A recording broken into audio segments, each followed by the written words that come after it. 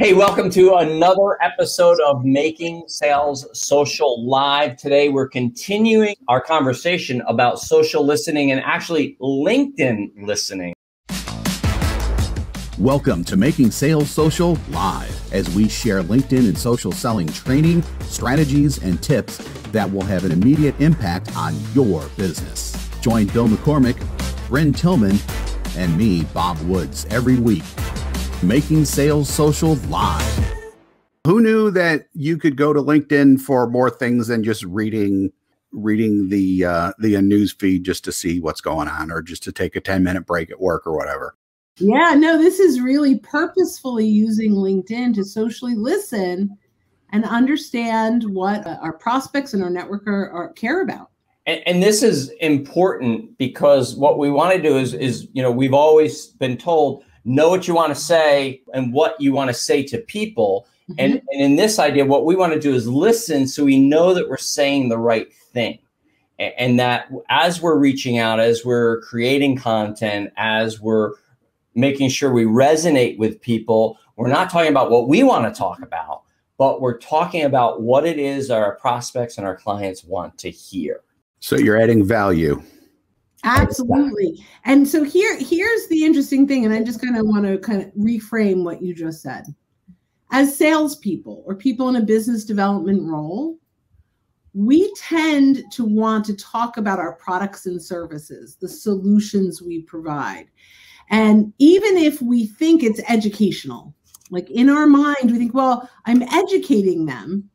It's typically only content that you care about, or potentially your competitors. The content that our buyers care about is very different. And there are all kinds of different ways to identify what it is that matters to them. And we're going to talk about a few things that you can do on LinkedIn today to better socially listen. And hi, Sandy, welcome.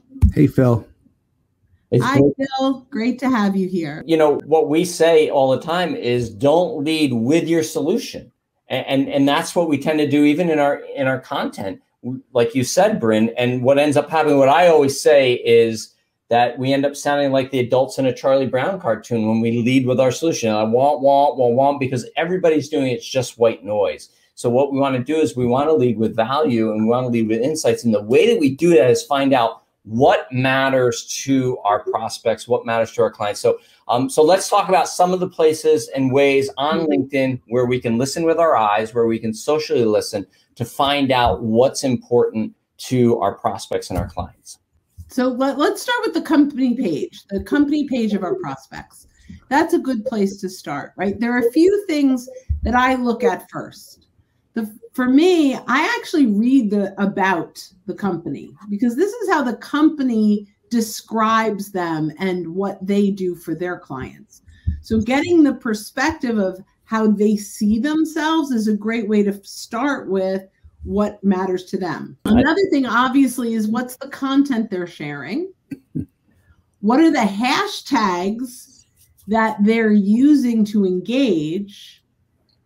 What are some other things that you do, that you look at? Well, I'll go to just the content for a moment. Is if you do a deep dive in that, is who's engaging in that content? Are there people who are their end users that are engaging, or other companies? So that's good. But also, what are the problems and solutions that they're trying to solve with that content? So how are they trying to educate their end user? Because that's what they care about.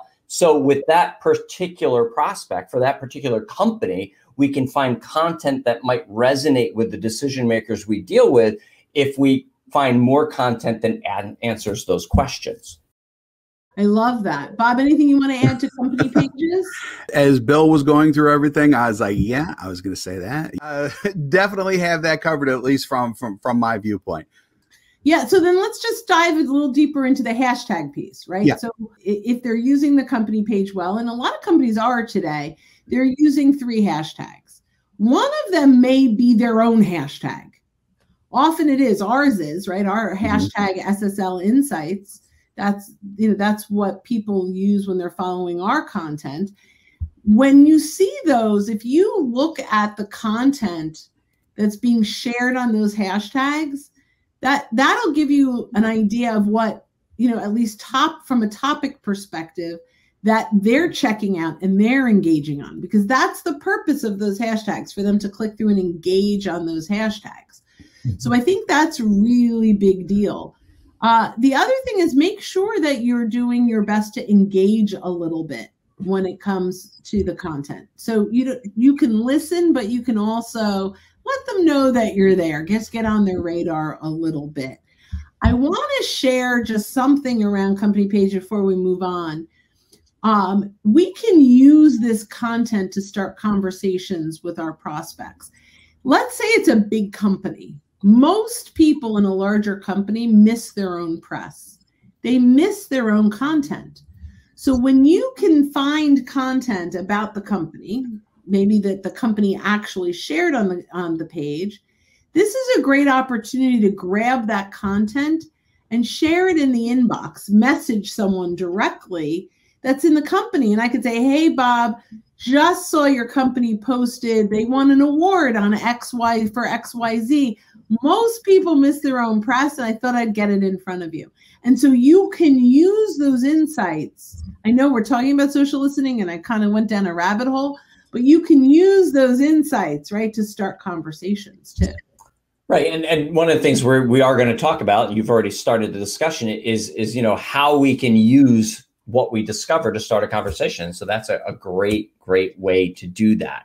So let's kind of go a little bit more granular here. We're talking about a company. Let's talk about a specific profile page, somebody's specific profile page. How can we begin to social listen there? You want to start, Bob? Yeah, sure. So with that, it's kind of similar to what you do with the company page. You can start with their headline and really see how they view them, not only view themselves, but how they want to come off to their own audience.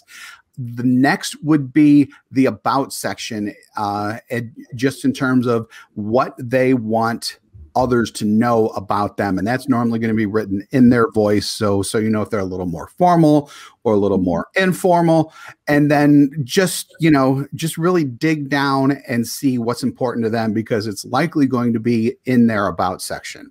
The other area you can go to is just to see what they're posting, which you can do directly from the profile when you scroll down and you click on view all activity, and then you click on posts on the next page. At that point, you really know what they're talking about, because they're sharing whatever it is they're sharing, and it's not the whatever it is part that's important, but they are going to be sharing the things that are important to them. And again, you get a feel for what type of person they are, more or less, in their shares as well. And you can base future content, if you want to send them content, or if you want to start a conversation with them off of LinkedIn, all of that type of intelligence, for lack of a better word. And I don't like using that word, but that's what it kind of is. I love the word intelligence. Yeah, it's the insights that you're gleaning. Insights. That's the word I was. Yeah, but those insights that you're gleaning help you to identify what matters to them, so you can start conversations around those topics. I love that. I'm going to throw in just really quickly, there's a relatively newer feature called Cover Story. And so there are a lot of people that may have included a video in their headshot. And so you can see, if they did, you're going to get some information about kind of ultimately what do they want their visitors to know. Those are good insights. And creator mode, it gives you an opportunity when you turn that on in your dashboard to choose 5 hashtags on the things that describe you. So you're choosing hashtags on the topics that you talk about. So if those things are popping up, I think those are great opportunities. Yeah, the hashtag one's really important too. I mean, hashtags are so important, and I think that sometimes people think that they're just Twitter, and people don't really do a lot with them on LinkedIn. Blah blah blah. That's not right. People do a lot with hashtags on LinkedIn. So if you're on the hashtag train on Twitter but not on LinkedIn, definitely get your boarding pass to get on that train as well, because a lot of people are using hashtags on LinkedIn. So this information is so important that you need to hear it twice. Yeah. Right? We apologize for that. Here's the thing. If you're socially listening to someone on their profile, it's also going to put you on their radar, right? Because you're going to look at their profile. They're going to get a notification that you looked at their profile. It's also a great way, especially if it's one of your prospects, to begin to engage with them so that it warms that up. So you're not saying, you know, the great LinkedIn pickup line, "Hi, Bob, I see we have some connections in common." That doesn't work. You're able to look and see information that you can then use in a connection request to say, "Hey, Bob, I really appreciate that post you did on the hashtag train wagon." See, I can't even say it once. So that you can really relate to the person. Remember, you know, the great quote from Bob Berg from Endless Referrals is, at the end of all things being equal, people do business with people they know, like, and trust. How on LinkedIn do we get to know, like, and trust? Attract, teach, and engage. This is one of the areas where we're engaging with them so that they can begin to get to know us, and we can begin to get to know them. See, I can't even say it's all good. A few other things I want to point out, right? So they have probably taken the time to list their skills. These are actual words and phrases that they have decided they want to be known for. This is great opportunity for listening, right? Especially if you want to reach out to someone. You know, maybe they have, they're great at Excel, right? Okay, good. So now I reach out and say, "Hey, Bob, I see you're great at Excel. I'm wondering if you had any thoughts around X, Y, and Z," right? I'm just put it out there. They have determined this is their expertise.